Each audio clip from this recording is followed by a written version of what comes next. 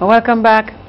Seeker Graves had a 2-0 victory over Flow last week in the senior division of the Digital Aerosports St. Vincent and the Grenadines Brewery Breakaway Masters Firms Invitational Football Championship at the Grammar School playing field. The goals were scored by Kendon Richards and Cameron Coffey. On Friday, CWSA met Vinleg in the firm's senior division, also at the Grammar School playing field.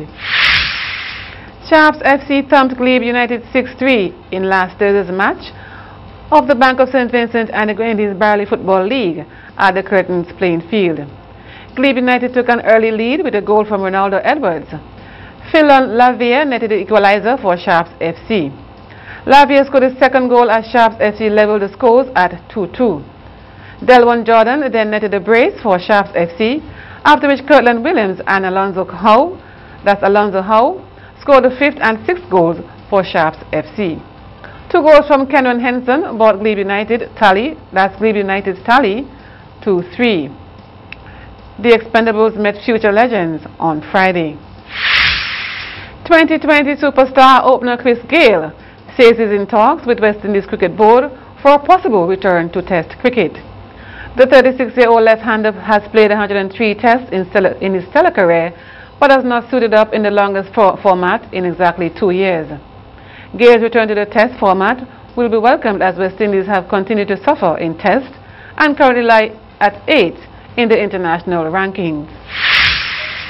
Australia has set a new record score in 2020 international cricket, hitting 263 for 3 against Sri Lanka in Pellikelly.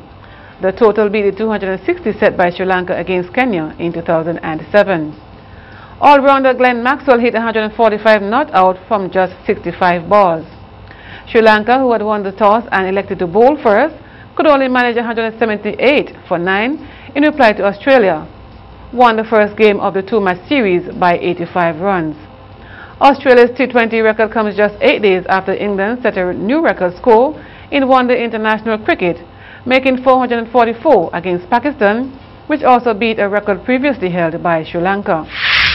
Australia have set a new world record for the highest team total in 2020 internationals. An early surprise from the Aussies, Glenn Maxwell opening the batting, having smashed a quick 28. Over the top, this time he gets enough. Dave Warner was bowled. Bowled! Seneca strikes!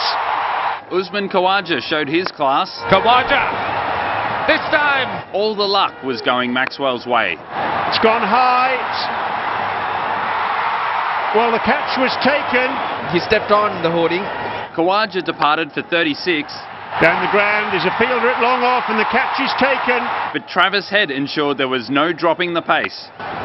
Travis Head goes down the ground. This night was Maxwell's, his 100 from a no ball. It's been called as a no ball at square leg. The batsmen have come back for 2, and that's Maxwell's 100. Many happy returns, Glenn Maxwell. Sixes continued to reign. What will he do here? That's another one. And ill discipline continued to cost Sri Lanka. Might be taken. Oh, dropped it. Oh my goodness me. Travis Head took over in the final overs to land Australia the record, a massive 263. That's gone for 6. That's the record. Coming up next, we'll take a look at the regional news.